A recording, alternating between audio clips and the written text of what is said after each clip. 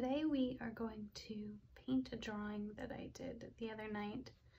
So in the evenings, I often like to just sit in front of the TV and kind of sketch whatever is on my brain.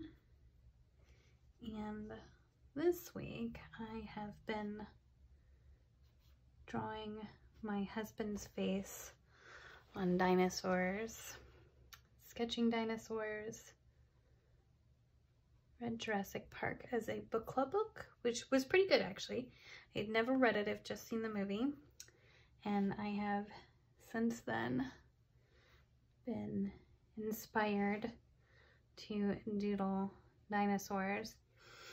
And my husband just loves it when I put his face on things. Anything. He thinks it's hilarious. He's a super fan of it. So I've done a couple of different dinosaurs with his face on it, and he does love them. He is planning on, if it comes out good, using this as his work picture, which tickles me.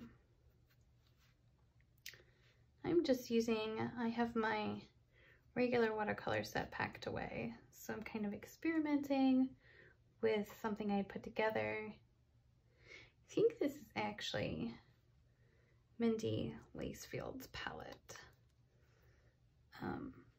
that she put out in one of her videos a while ago.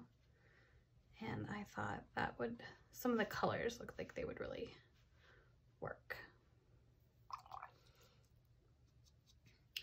So I've also been doing some research on dinosaurs, and it turns out that dinosaurs, they think some of them might have been feathered, some of them might have been brightly colored like birds. There's a whole bunch of dinosaurs that I didn't know of. For example, this dinosaur is like a triceratops, but it's not actually a triceratops. As you can see, the head's more squished and it's taller, and I'm gonna call them bones, but I'm not sure that's what they're called. The spike structure is a little bit different than the original triceratops I knew of as a child. I read a fact about dinosaurs that scientists are discovering approximately one new dinosaur per week right now. So lots of changes, lots of renaming.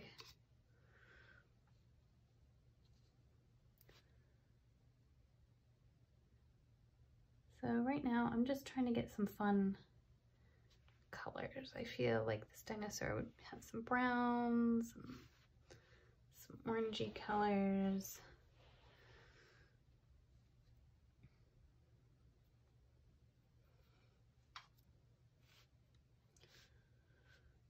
Oh, that's pretty.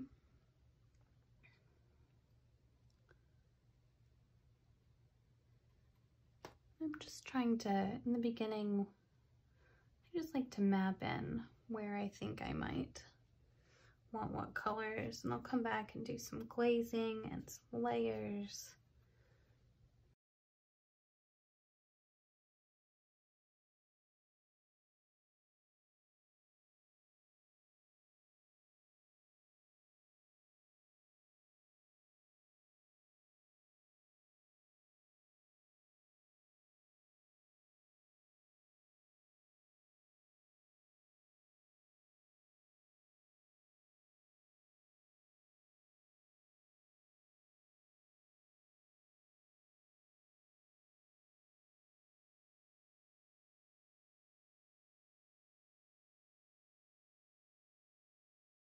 So that is a good start. I'm gonna need that to completely dry before I can go back in. Okay, I've pulled some color pencils, watercolor pencils, to go back in with. In the meantime, I put a little fan on here. That speeds up the drawing. You definitely don't want to do a hair dryer. That'll damage your paper. And it's best if you can be super patient and let everything just dry on its own. That is not my strength. So I kind of meet in the middle and just use a fan without any heat so that it won't damage the paper. And I don't see any color dulling with the fan like you can kind of see when you use a blow dryer.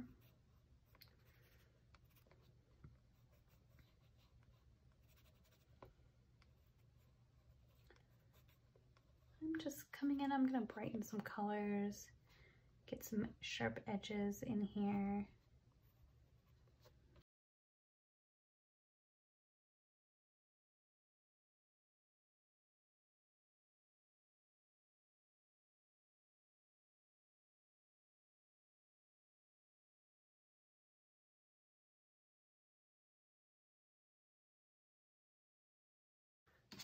Okay, I'm gonna go in and soften some of these lines.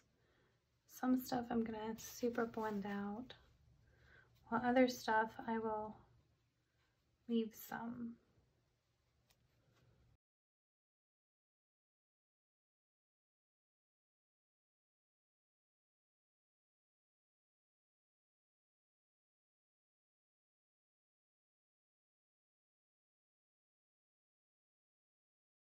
I really want these blue eyes to stand out and be blue. So just went in with a little bit of Posca. Let that dry. These are just regular color pencils. It's most, yeah, Prismacolor.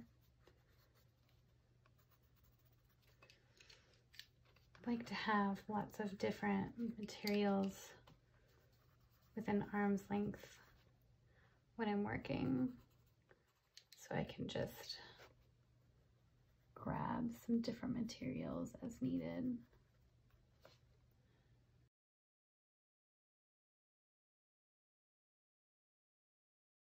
And at some point, I smudged the eye.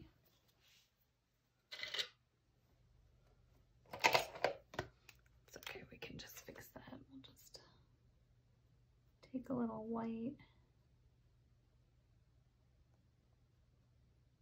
go around there. Need some whites in his eyes anyways. And a little highlight here, maybe a little highlight there. I'm gonna take some teal, reflect it in the face just a little bit.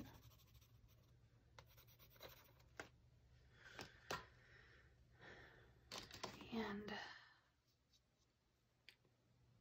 those glasses, do just a little bit of a light blue shimmer to kind of give the illusion that he's wearing glasses.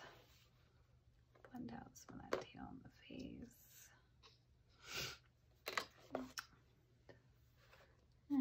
Go in here, make sure my pencil's nice and sharp for this. Draw some of those hairs back in.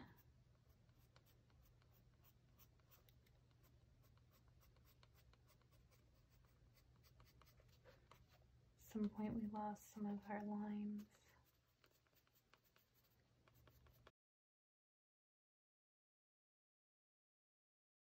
An old white Sharpie. This is acrylic paint, not oil-based.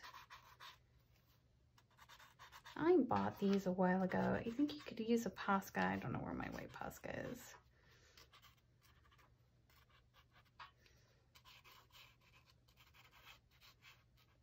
I'm really gonna get in that horn and try and lighten that edge because I want that to come forward, not back. We can go back over this with some color. That did not work. Okay. Maybe do a little dotting, a little shine on the toenails.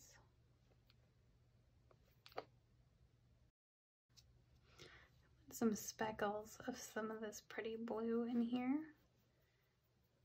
So taking my watercolor pencil, wet brush, just really getting in here and doing some little flecks.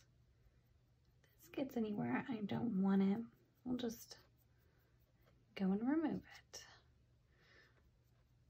But I think that it needs a little more texture.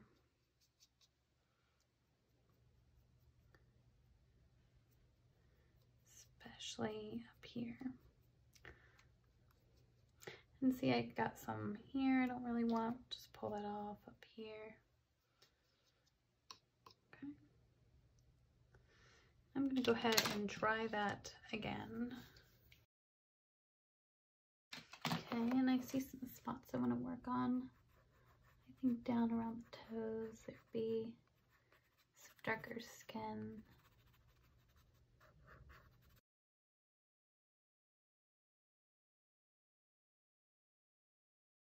Glasses would definitely have a little bit of a reflection on them.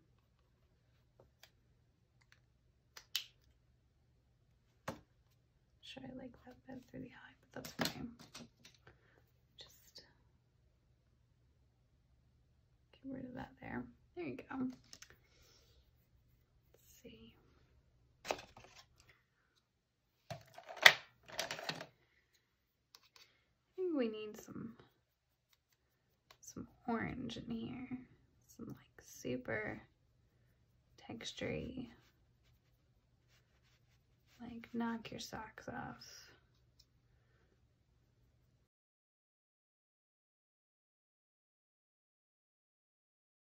Really get some color back here. So I'm going to cover this. Yeah, wet our brush.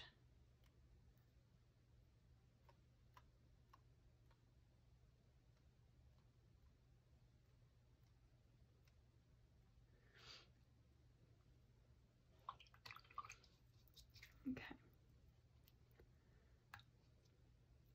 Do a little more drying one more time.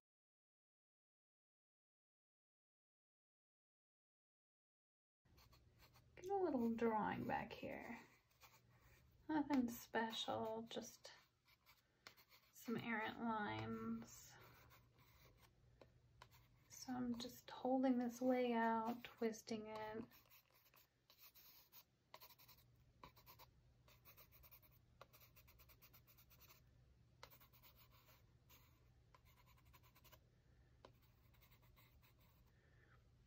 Adding some texture in there, adding a little shading. I really just love, sometimes at the end, I bring in this Stabilo. I really define some of these features that I want to make sure nice and clear. And as I said, I don't know how well this will show up. This is that fluo pencil, neon yellow. Just repeating some of the colors in a few spots. Never want some of these colors to just show up in one place. You want to reflect them. Dry, but I'm pretty happy with them. Thank you for painting with me today, and happy arting.